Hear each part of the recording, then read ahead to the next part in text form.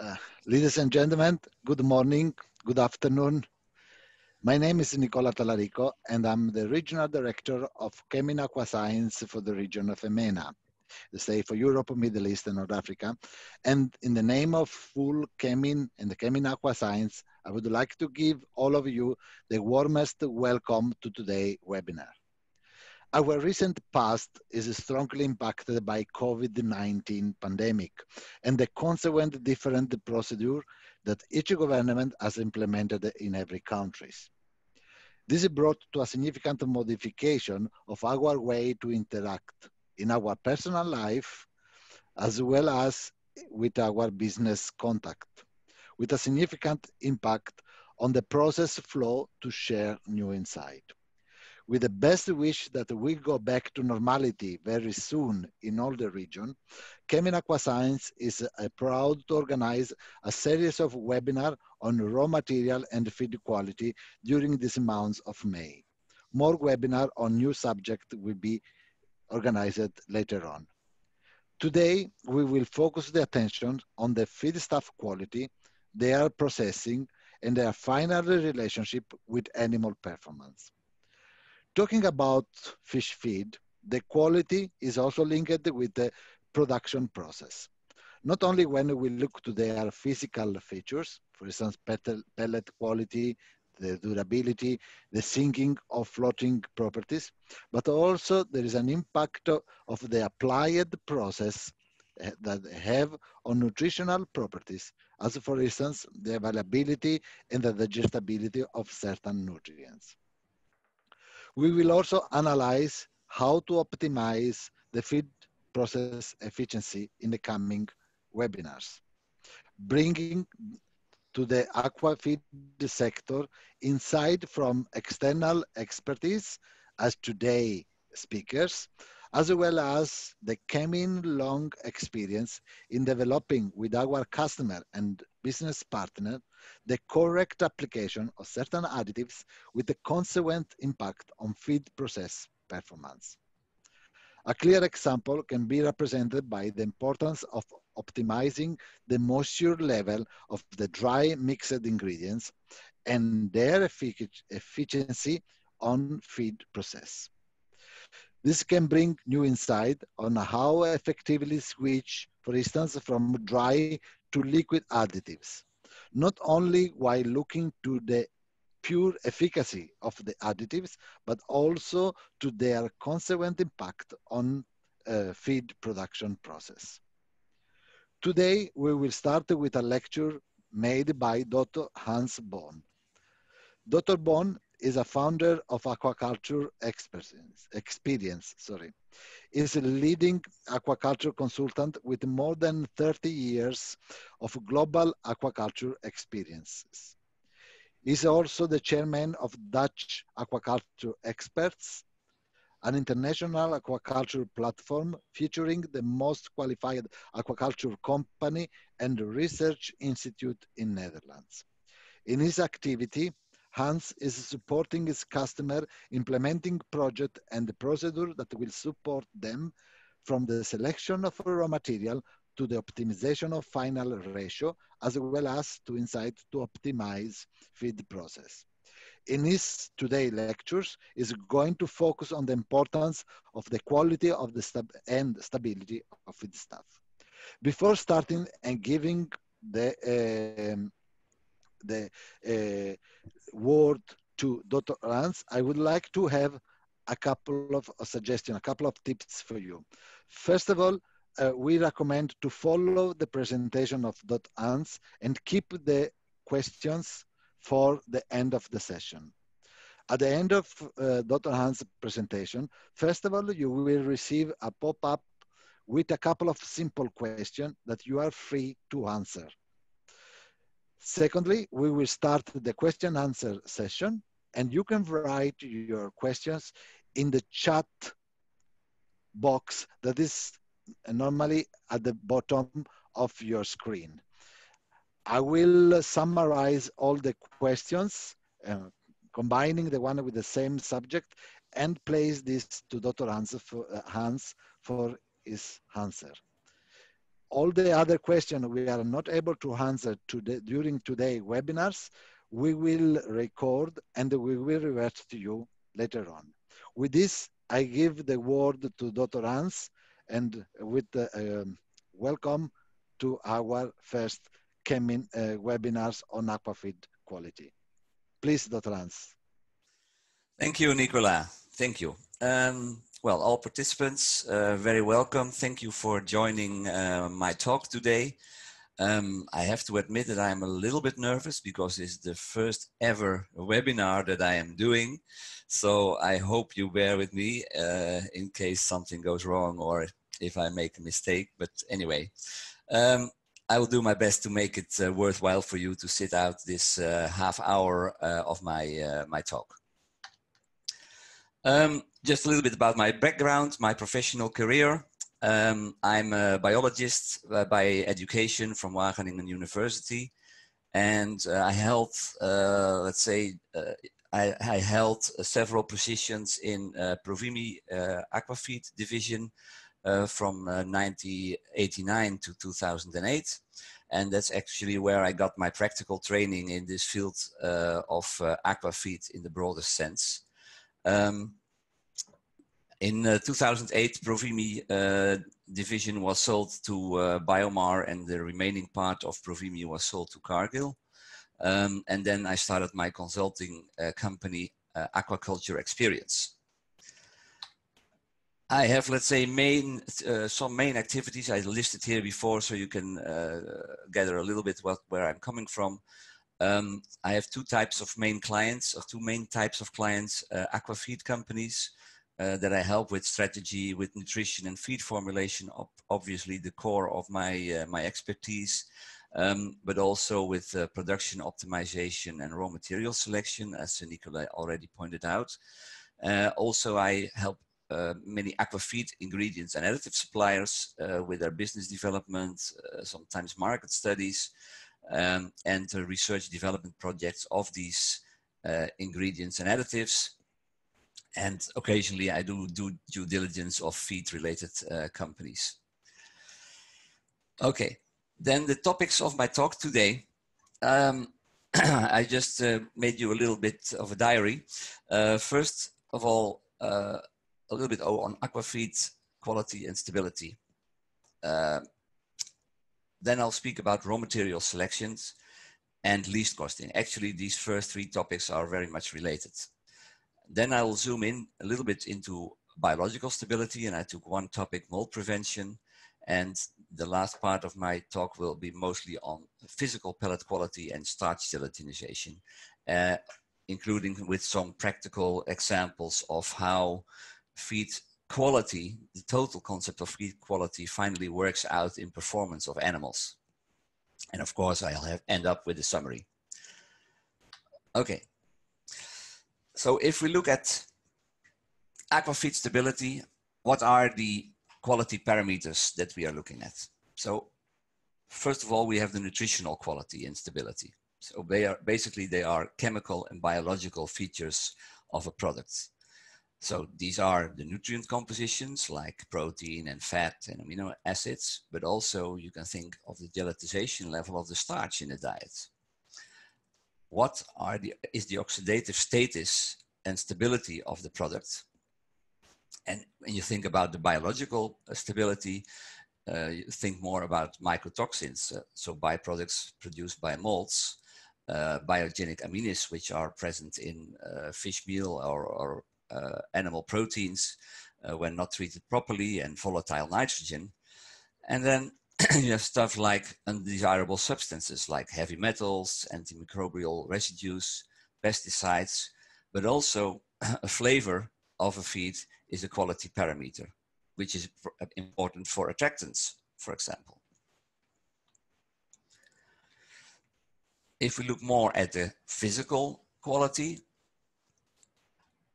you are dealing with stuff like density. So are we dealing with a floating or a sinking product? What is the texture of the product? So can it, for example, absorb liquids? After an extrusion, we are coating the product with oil in many cases. What is the water stability of the product? So things like pellet integrity in water, which is extremely important for shrimp. We'll come to speak, we'll zoom into that part later on. Durability, so that deals with the transportation damage, how resistant is your pellet to that, or how good it is handled in a feeding machine. Things like hardness, so broken pellets and fines, but also appearance and uniformities.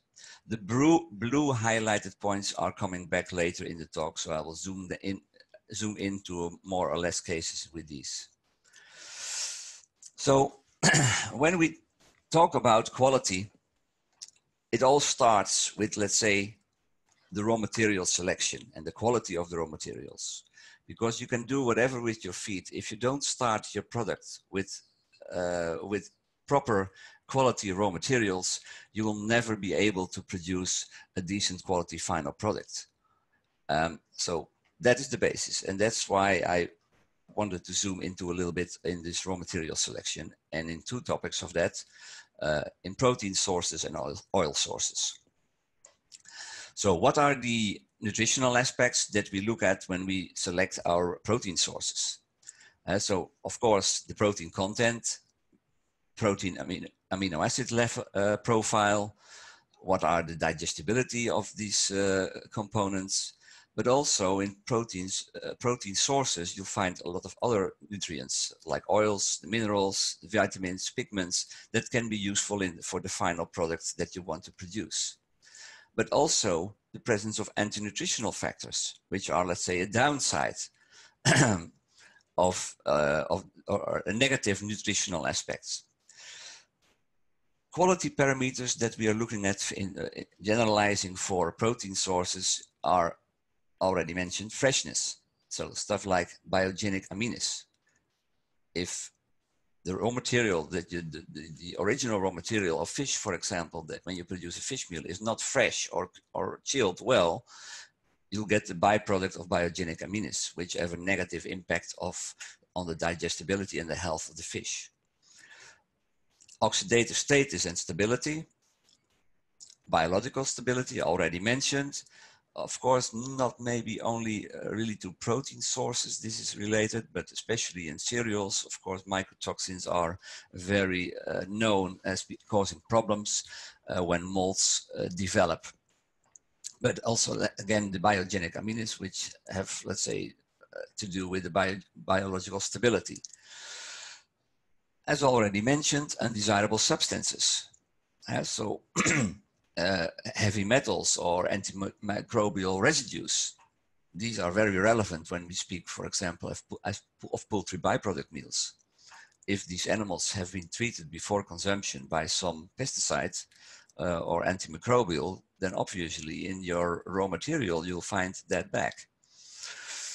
Then other quality aspects which are more related to let's say the other choices that a nutritionist and the purchaser make. So I think it's important to realize why I show you this overview is that, let's say, the purchasers and the nutritionist in a company, together they are deciding on which materials they are using in their diets. So then topics are coming up like availability and reliability of supply. Well, for the nutritionist, things like palatability and attractability are important. How well do this raw material behave in the manufacturing process? And then last but not least, what is the shelf life? So how long can you keep it in your plant? But even more important, the price. So how much are you going to pay for the protein level and amino acid level, etc., that you are adding into your diet?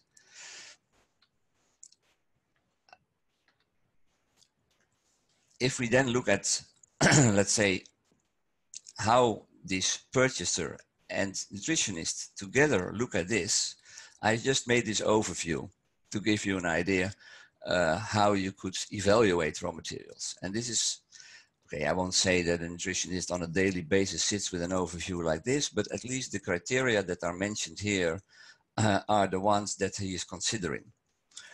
So on the top line, we see the raw materials listed fish meal, poultry meal, hemoglobin, hydrolyzed feather meal, etc., with their most common levels of nutrients. Of course, I didn't went into too much detail, but let's say the protein levels, typical protein levels, fat levels, etc. But also the other quality aspects. So I listed them like protein quality, amino acid profile. And then when they are marked green, they have, let's say, generally positive aspects in aquafeed. When they are yellow, they are more neutral. When they are orange, they are variable, and red, they are negative aspects. So obviously, a fish meal in general, I just take one example. I'm not going to go one by one through them because then it will going to be take too much time in this presentation. But fish meal has a very good protein quality, very good oil quality. The market perception of fish meal in a diet is good. There is no issues of GMO discussion, although the price, I state here 1,500 euros per ton, but it can really be much higher than that. Anti-nutritional factors are absent. Oxidative stability can be a little bit variable, depends on the origin of the raw materials, etc., etc. So you can see this is an overview that makes it easy for a nutritionist or feed formulator and a purchaser to consider the different aspects of the raw materials that they are buying. If you look at oil sources, it's a little bit different. I just summarized it a little bit more, but obviously there the fatty acid profile and digestibility of the nutritional side are important. And other quality aspects are the melting point, the oxidative status, availability and raw material, reliability of supply, obviously, the undesirable substances, and the price. So again, if we make an overview like that, I took the most common oil sources used in aquafeed. I'll take another one as an example. For example, rapeseed oil. Rapeseed oil is very often, very commonly used in aquafeed, but the fatty acid profile is not so good. The market perception, however, of using vegetable oil is good because people say, okay, we are replacing fish oil. Fish oil is scarce. There's not really an issue with GMOs in rapeseed oil, but price is the most interesting feature. Rapeseed oil is, let's say, half the price of a fish, and that makes it very easily usable in fish formulations. Again, you can look back this presentation, I think, in a video later on, so you can zoom into these topics if you want to know more about it, or you can ask questions later on. With this package of raw materials, protein sources and fat sources, but also, of course, the carbohydrate sources, etc., we're going into least cost formulation. We're going to create a feed program. So this is just an example of a trout feeding program, how it could look like. But of course, I could make another 20 or 50 different programs like this, where we start from a small size fry feed. You go to a finishing diet. In this case, we go from a small crumble to 7 to 10 millimeter pellets, and a protein level of 15 to 14% in fry diet, and 38 protein and 24% fat in a finishing diet. These data, together with all the amino acids, etc., are fit into a least costing formula. So I just show you a screenshot of a fictive formula.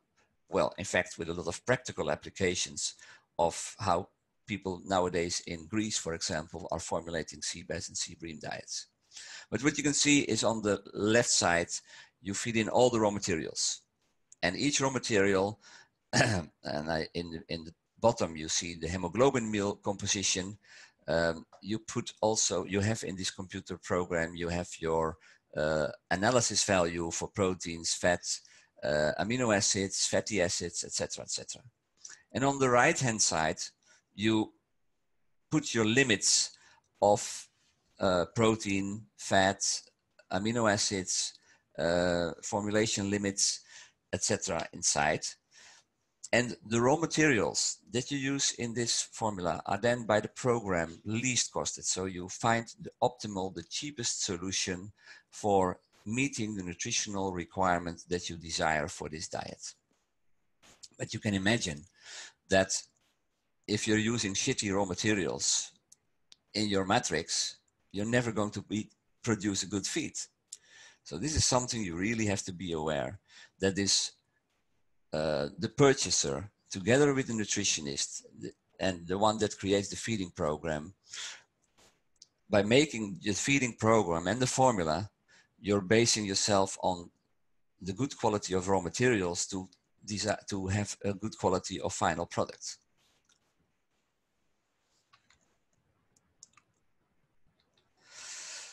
So then let's zoom into some some stability issues. And in this case, I took biological stability. I took mold prevention as an example. And the reason I do that, I mean, here on the picture, you see a very nice warehouse where you see the pallets, final products nicely stacked on pallets. It looks dry. It has air conditioning. But this is not the reality all over the world. Actually, the majority of aquafeed today is still not stored in proper conditions, either in factories or farms. And due to, in many cases, high ambient temperature and moist, on the farm, limited shelter from rain and sun, and the coinciding fluctuations, high fluctuations in day and night temperatures, and sometimes even rodents and birds eating on the feeding bags, mold is really one of the major issues, and mold prevention, of course, as well, as a consequence, is one of the major issues in aquafeed. Why? Why do we want to prevent mold? Well, first of all, the metabolites of molds, especially the mycotoxins in aquafeed, are present due to the contamination of raw materials. So when you don't buy the proper cereals, wheat or corn or tapioca, then you already may have mycotoxins present in your feed.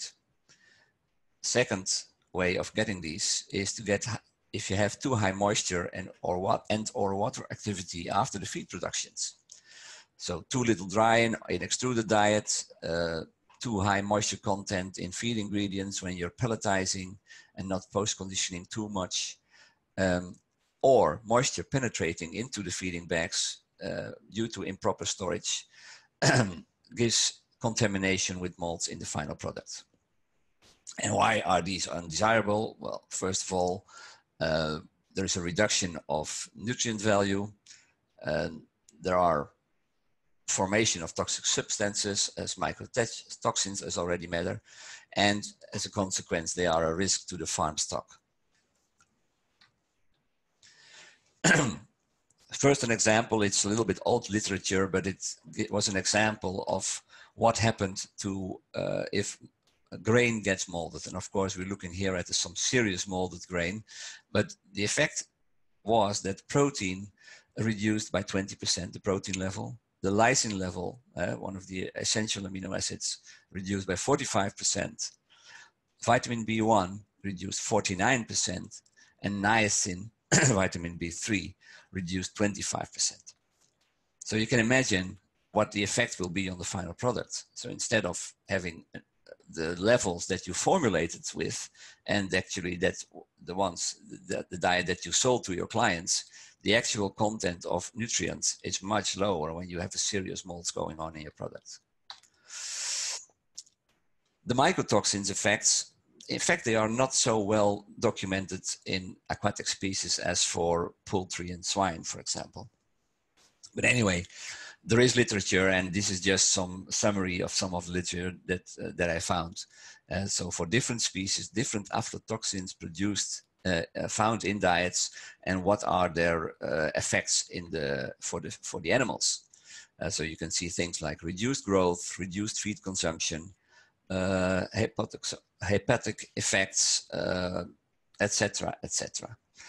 So you don't have to memorize this by heart, of course, but it's just an illustration that molds, you don't want them.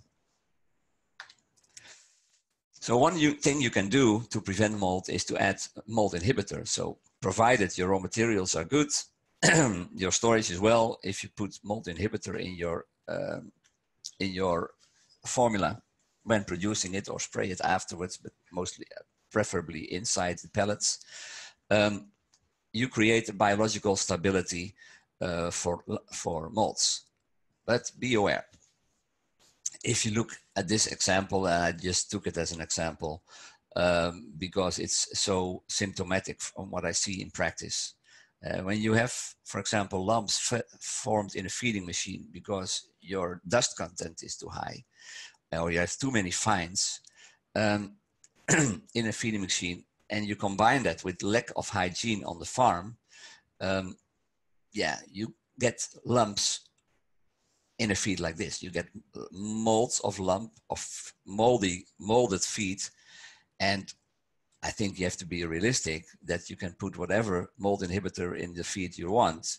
If these kind of hygiene measures are not taken at a farm level, you cannot prevent this.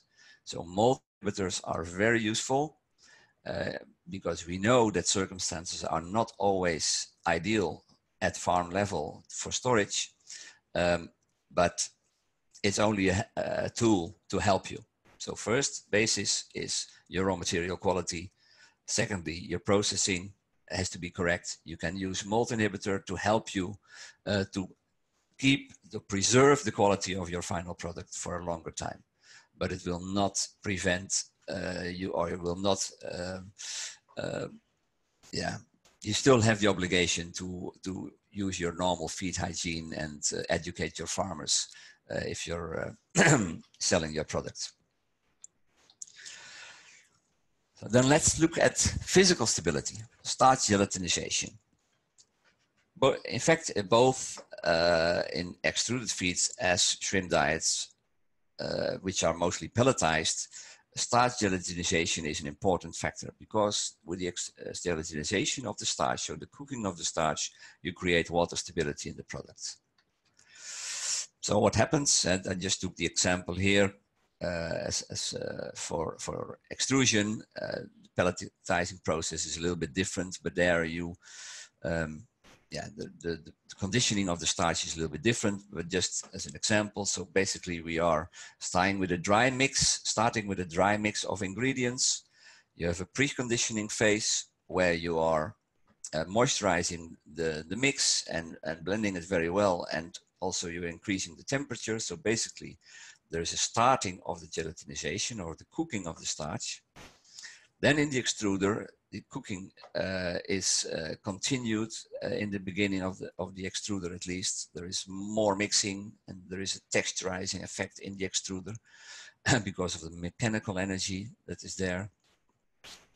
And then at the end of the extruder, there is the expansion of the pellet. There is the cutting of the material is pressed through a die, and there is a cutter there, and the pellet is coming out, is expanding due to the pressure inside of the pressure drop between the inside and the outside of the extruder.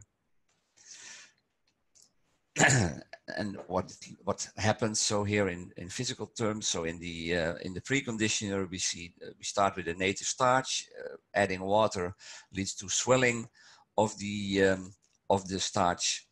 Then in the third phase, you get the segregation of the molecules that starch is composed of, amylose and amylopectin. In the extruder, that is added, so that you'll get a kind of jelly-like structure, and on the influence of shear, you get a complete gelatinized product, and after the extrusion product, the product solidifies again. So here, I summarize again. Swelling of the starches. Then in the extruder, you'll see after the extruder, you see a sharp drop in the extruder, you see a sharp drop in the viscosity. segregation of the amylose and amylopectin molecules. And then post-cutter, you see an increase in the viscosity. So from a liquid product, it becomes a solid product again. And the amylose and amylopectin merge together again. It's called the retrogradation of the starch. So you form a stable structure, which in fact is the final result of that is the water stability of the product. And then of course, after the extruder, you have the cooling. So here in the diagram, you see the same, what's happening. So why is this important? This is just a slide, as I mentioned, the water stability, and especially the graph on the right, I want to zoom into. So the degree of starch gelatinization is in a linear function of the water stability of the product. So the better gelatinization of your starches in your product, in your extruded product, but also in your shrimp diet, pelletized product, it decides the water stability of the final product of your pellets. So what is the impact of this physical stability? Why is this so important? And I just took one example from some of the trials I've been, of some of the trials that I've been running with one of my clients. Basically, if you want, what is the goal of a farmer when you're supplying a shrimp diet? Yeah, of course, he wants, the farmer, he or she, the farmer wants a fast growth. He wants, or she wants, an efficient conversion, so a low feed conversion ratio. And he wants a high survival rate, because the product of these three gives the best economic for the farm, in theory, because there is also the feed price that has an impact. But I'll come back to that later. So how to achieve that with a shrimp diet? So first of all, for a fast growth, you have to maximize the nutrient intake of the shrimp. So you have to have a good water stability, you have a good tractability and a good palatability, because that will guarantee a high feed intake. The optimal nutritional composition, of course, that's a necessity, because if the shrimp eats something that is not nutritionally what it needs, still you won't have, let's say the desired result. So you need a good optimal nutritional composition to have an optimal feed conversion. And then you can improve the survival rate, for example, by adding health and digestion supporting additives. That helps to improve survival rate. There are among a lot of other factors, but this is, let's say, the part that a feed producer can do. So, optimal nutrient intake of the shrimp, you need an optimal water stability. So, what does that mean? It has to be, when the pellet is in the water, it has to be soft enough to eat, but avoid, not too soft to avoid leaching of too many nutrients. It has to be attractive, so it has to leach a little bit to be releasing some molecules that the shrimp can taste and to make them go to the feed. But again, not too much to have all the pellet dissolve in the water. And it has to be palatable. So the shrimp, you want it to eat a lot, and therefore you need attractants again.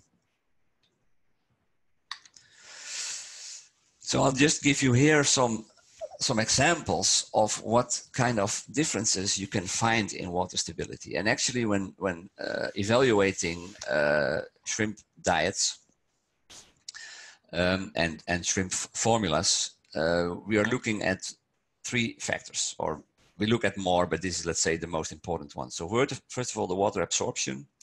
Second is the dry matter leaching.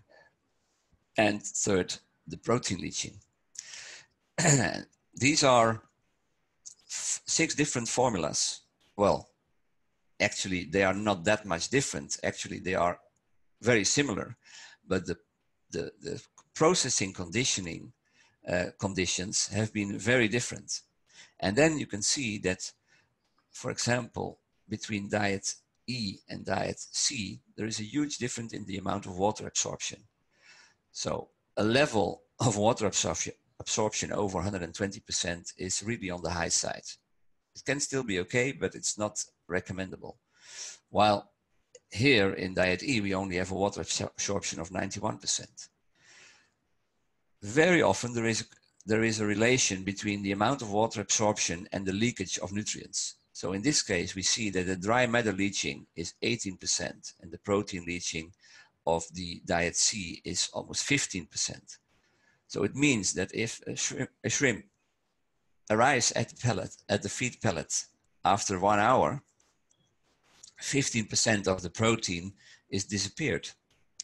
So it has only capacity to grow of 85% of the nutrients that you originally put inside these pellets. And this may sound very obvious, but it really has a huge impact on performance. If you compare that to diet E, of course, we also see some leakage of nutrients there as well, but there the leakage is only 9%.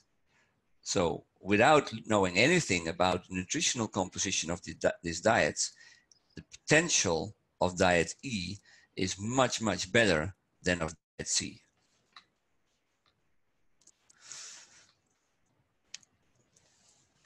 If we look at attractability, which is another property that is very much related to the quality and the type of raw materials that you're using, you can do attractability tests. So, and you can test after different times, but actually in this graph, we see we're testing in fact two groups of diets 1A to C and diets 2A to C. In diet, the first group, you don't see much difference in the attractability, only 7.8 versus 7.1. That's the number of animals eating in such a trial. But in diet 2, you see that there is really a very big impact of compared diet C to diet A. So 16 animals and 22 animals are eating. If we then look at feed intake of the same diets, actually you see the same data in the first part of the graph. You can see that also in diet C here, the shrimp consider them much more palatable.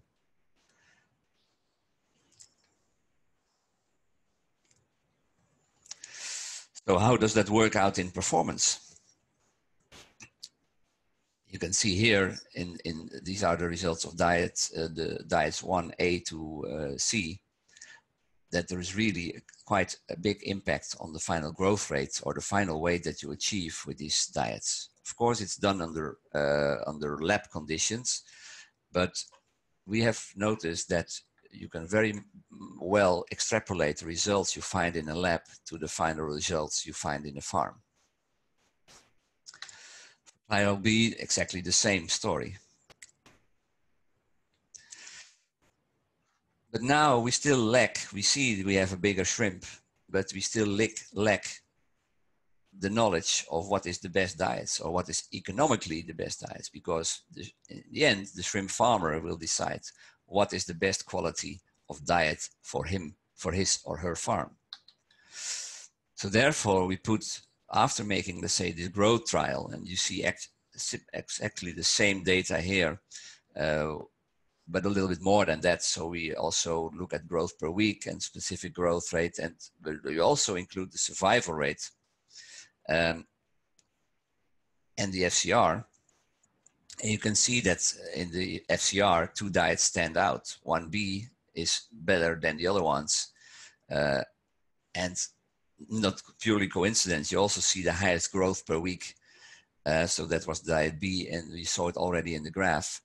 The same in diet C. So it's a combination of quality actually that gives the final result. If you put that in an economical picture, we include the survival rate, the economic FCR, the initial weight, the growth of the shrimp, the feed cost per formula, the formula cost and the feed cost, production cost. You can see that diet B in this case has a 31 or almost 32% better economical performance for the farm in the feeding profits. So that is the profit he obtains from the feed he drops into the pond and the shrimp that's coming out of that pond, compared to the control diet number A. And in the case of diets 2, again, diet C stands out in terms of economic improvement. What I want to point out also with this slide is that in the lower part, in diet 2, actually these formulas are exactly the same cost. But by having a better physical quality and a better attractability and shape of the pellet, we are able to make a 23% improvement in the profitability of this feed and the quality evaluation of the farmer for this product.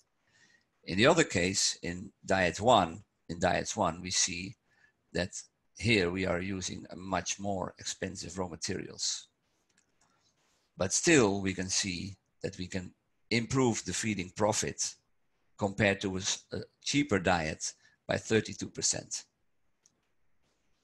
So high feed cost in many cases pays off in an improved economic performance of the farm, and feeds water stability, attractability, and palatability combined with a appropriate nutritional composition determine the final economic performance. So then I come to the summary of my talk. So one, I just keep it short because I see I'm already a little bit over time, and I thought so beforehand. So nutritional, the chemical and biological and physical quality and stability are equally important to secure optimal economical performance at farm level. And production and feeding of stable, high quality aquafeed requires a multidisciplinary approach of purchasing, nutritionist and feed formulator, production, logistics, and on-farm technical support. Don't underestimate the importance of the guys visiting the farmer and looking at his stock and instructing him how to clean his feeding machines and looking at his storage, etc. And this was the last. Thank you very much for your attention, and I look forward to answer some of your questions. Thank you, Hans. Really nice presentation. We really thanks for the time you allocated to us. It's I think a clear message from your presentation, how important is the quality on top of the price. It was nice to see how in selecting good quality of raw material will give frequently a better payback. From this, I will open the question session, so you can write your question on the chat box. While we wait for the first question, during your presentation, Hans, we received already some. So I would like to place you a first question that is, if you can share your idea on what would be the suitable protein source for aquaculture that can be used to replace fish meal. Yeah, that's already a very nice question, because I always say to that we are not replacing fish meal in diets. We are replacing nutrients that happen to be also very much present in fish meal. And then it's also not very easy to question, because it very much depends of the type of species that you're looking at and what kind of level of nutrients that you want to obtain. If you look at freshwater diets, actually there is a lot of soybean meal used. Fish meal is in many cases not at all used, and also not really nutritionally necessary. If you look at high density salmon diets, where you have a high demand for protein in your diet and a high demand for oil, the total composition is very much constrained. That is typically what you see then in the formulation process. So what you see and what are the most likely candidates for replacing fish meal in that case are stuff like soy protein concentrate, vital wheat gluten, But also animal byproducts, so poultry byproduct meal are very interesting materials, or things like hemoglobin meal. They have a high digestibility and very nice amino acid profile level. Let's say in a little bit lower, in shrimp diets, for example, very likely candidates nowadays are, or used a lot, are indeed poultry byproduct meal. But let's say more novel things coming up and that I expect a lot of are typically bacterial proteins. Also from the sustainability point of view, these are grown, can be grown on side streams from food industry, for example. Also, let's say the other concentrate, like we are seeing soybean protein concentrates used a lot in high density diets. But I expect also other initiatives coming up, like rapeseed concentrates, rice concentrates, stuff like that. Yeah, so there's a lot of them, but it depends very much of the local situation and what you have available and what is how is the regulations. Yeah, there is another question linked to this subject, and I don't know if you have experience, but they are asking, consider the high cost of insect meal, how this can be used as a replacement of fish meal. Yeah, well, to be honest, I am very much reluctant in the area of insect proteins, and I know that the whole world will drop on top of me probably by saying that. But at this moment, the cost of insect meal are really very high compared to, let's say, other alternatives that are in the market. And I think we still have a way to go before insect meals are produced at the cost level and just at the sales level, sales price, which is acceptable for aqua feeds. But of course, for specific diets, it is an option. And then it's a different story when, let's say, if you're looking at completely green, or let's say more green diets, or let's say if you have other sales arguments for your final fish. But let's say the majority of fish farms are not prepared to pay, let's say, 30% more for their diet to have a diet without fish meal, for example. Okay. There is another question related to the mold, and they say if you know what is the optimal or the safe water activity level to prevent the mold. I think the best. I think I also mentioned it in my slides somewhere. 0.65 below that, then you're relatively safe. But of course, the more below that, the better. Yeah, if I can add also the uniformity of humidity is also very, very important. You can have feed with the same moisture water activity, but for instance, due to the condensation in certain area, you will have a spot with a high available of free water, and this is where the mold starts. So yeah, but yeah, I exactly. agree Also, you have to value. consider that if you pack your feet too warm, then there's still a lot of moisture coming out of the feet, and it condenses at the outside of the bag. So it's tricky to really go on the border of what is acceptable, because then still you can have issues in the outer side, like you mentioned correctly, Nicola. You can still have this problem. And based on your experience, is there any relation between the water activity and the starch gelatinization? That's another question.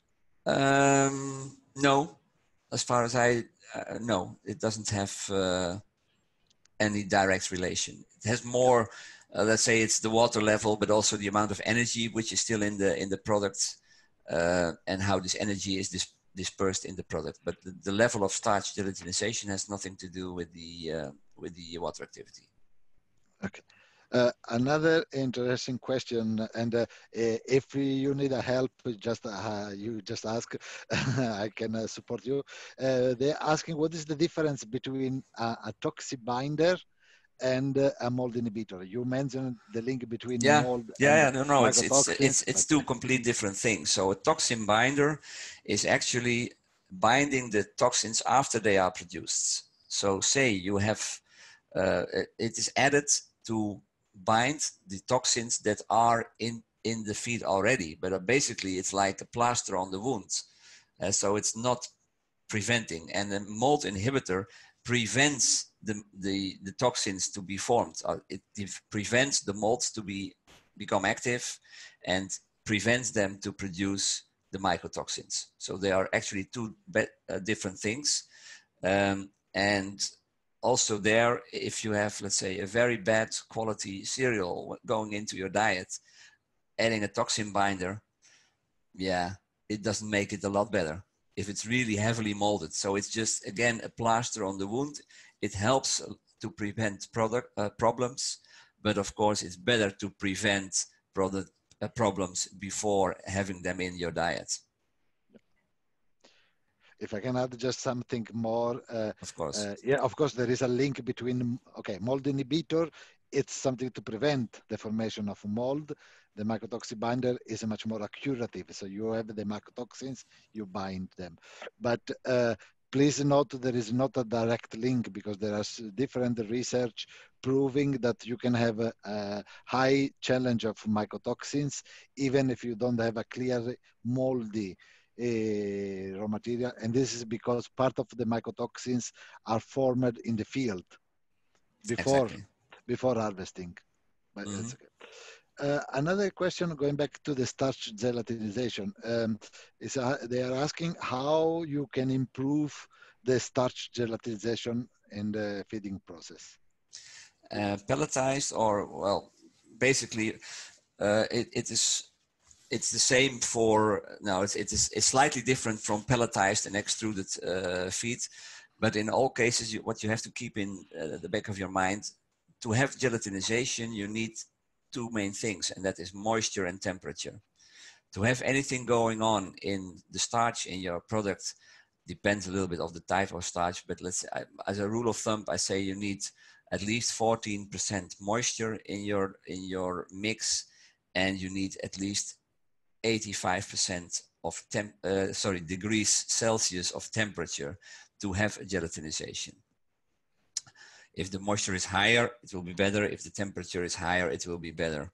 But these are a prerequisite to have gelatinization, and then you need a certain time. So you need, let's say, a couple of minutes or minutes to have the process to have the molecules separating, and yeah, to have the gelatinization. Another question on this subject, and we move to something else. They asked, what is the effect of putting insoluble and soluble fiber in feed formulation? That's a very good question, and I don't have an immediate exact answer to that. Basically, they are, to my knowledge, nobody is adding separately soluble and insoluble fiber, but of course there is soluble and insoluble fiber in your raw materials present, and especially the soluble fibers seem to have some health benefit. But I must say I'm not really a specialist in this area, and but I know it is really an area that has a lot of attention nowadays of nutritionists, or especially in universities. Work is being done on this, but I don't have a lot of information on this. Sorry about that. A simple question. They are asking if you was mentioning that one of the important things of starch gelatinization is also the retrodegradation, and they are asking if this will happen after the extruder or pelleting. In both cases, it happens because basically the retrogradation is so first you have, let's say, in the gelatinization process, these molecules are separating, and to form a structure again, they have to come together again, and that is what they call the retrogradation. So it happens in both pelletized and extruded, but obviously it plays it plays a little bit bigger role in extrusion, because you have a higher level usually of gelatinization in extruded diets than in pelletized diets. Changing subject, but still stay on the quality of raw material. There is a question about how we can measure the oxidation stability in fish meal. Yeah, that is a very good question, and also a very important question. It's important that, let's say, you separate the oil from the fish meal in a gentle way, because if you do it in the classical way, you will already induce oxidation in the fish meal. And after that, you determine the classical parameters for oxidation, like a peroxide level, anisidine level, free fatty acids. Yeah, the standard oxidative stability measurements. But Nicola, you know much more about that than me. But let's say these are the classical ones. So it's not different for a fish oil than for a fish meal. Than for an oil, except for the fact that we have to separate the oil first, and you have to do that in a gentle way, because if you do that in, let's say, classical way, then you're inducing oxidation, so you don't know what you're measuring. I agree with you. So there are classic parameters that can be used to prove the oxidation status. If we look on their stability, there are other tests that can be done, like you can make accelerated test. Despite our experiences that using accelerated test like oxy test or oxy bomb on matrix like fish meal is not always responding so well like accelerated test for oil. Other way is eventually to check the self-eating stability of fish meal eater. This is very important when first a fish meal has to be delivered.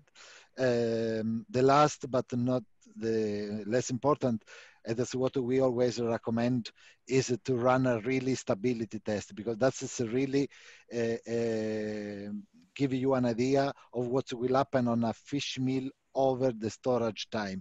It's a long quality process, but analyzing a batch of fish meal stored in a normal condition in each specific farm, and then analyzing this for oxidative but also nutritional parameter, because you was mentioned the mold like oxidation has an impact on nutritional parameter is a way to go. Yeah. Something linked to the oxidation also, there was a question about what are the sign. So what is the negative effect of adding an antioxidant when also hemoglobin meal is added? I don't think there is a negative impact. The problem only with hemoglobin meal, okay, it was also in the overview, hemoglobin meal has a high level of iron, and iron is a promoter of oxidation. So actually, when you're adding a lot of hemoglobin meal in a matrix where you also have, let's say, a lot of unsaturated fatty acids, you kind of trigger oxidation, especially in extrusion. So an antioxidant can, to some extent, prevent that, but actually, it is better to limit your content of hemoglobin meal to a maximum level of normal. My recommendation is always 8% hemoglobin meal maximum in a diet, and one that is very vulnerable or has a lot of oil, maybe a little bit less even. So it has not a negative interaction, but let's say the trigger of so much iron in your diet is very high. Thanks, Anne. So we are close to our time. I want to thanks everyone, because we received plenty of more questions. We will promise we will process them separately. We will contact you back. So with this, I want to thank Hans Boon for his intervention and all of you for joining us in our webinar. Thank you again. I wish all the best, and as usual, stay safe at home. Thank you very much also.